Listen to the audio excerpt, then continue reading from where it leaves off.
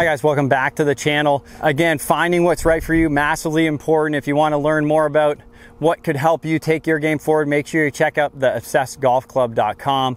I'm spending a lot of time in there helping players and the members continue to move their game forward depending on what they need. So first we're going to figure out how you move, and then what concepts you have. Do we need to refine those at all? And then what drills are the best for you? And then that continuous feedback loop to help you keep getting better and moving forward with your game. That's what I love to do. Today, I'm lucky I'm at TPC Toronto, up here for a couple weeks doing a couple camps. Beautiful place, beautiful facility. I wanted to go through what I just helped a player with who is tending to lose control of their trail arm. So this is an interesting one, right? So most, and not everyone, but for this player, the idea was to square the face. This shoulder, so that would be internal rotation, was going to help me square the face. Okay, so that's one way to square the face, but you can see when I do it this way, so if I'm driving through the shoulder joint to try to square the face, that club, if I do this with the shoulder, typically that club's going to go that way. There's a chance I'll do something with my wrist to make an adjustment potentially, but if I just use that internal shoulder move, then you can see that club's going to be on top. So this player would hit the odd right shot and then a hard left shot. So the tendency was they'd leave a couple to the right, and then their brain would try for a right-handed player to square it by using the shoulder to square it. Okay, so we refined this a bit more. We understood first that I don't necessarily need to do this with my shoulder to square the club. I can use my wrist and my forearm to square the club. You can see how that keeps the club in the same line versus that tips it out. Okay, so I can keep the club in the same line. And then what drill would help them get into this position?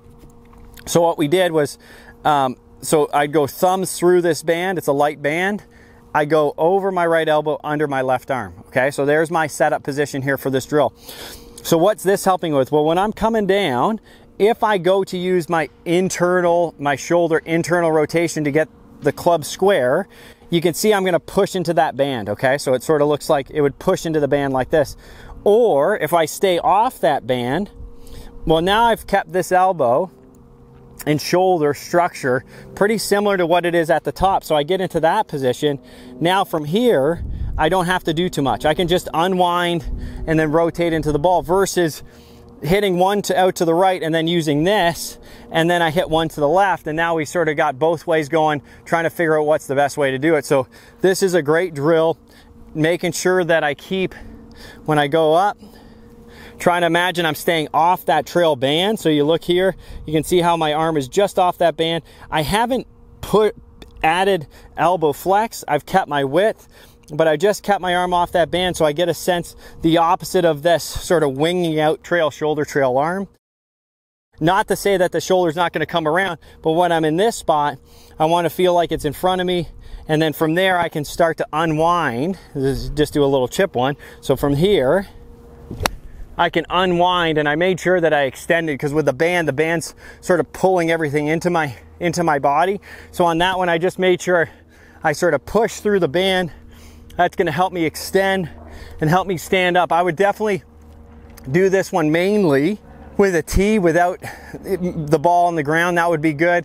Or just referencing it when you're doing practice swings. So that band setup is going to give you a really good sense of what that trail arm is going to be pre-impact to produce a nice strike on that golf ball. So if I set up again into that good setup position, trying to imagine I get there, and then as I'm coming down, that arm's in the right spot, and then I just unwind from that spot.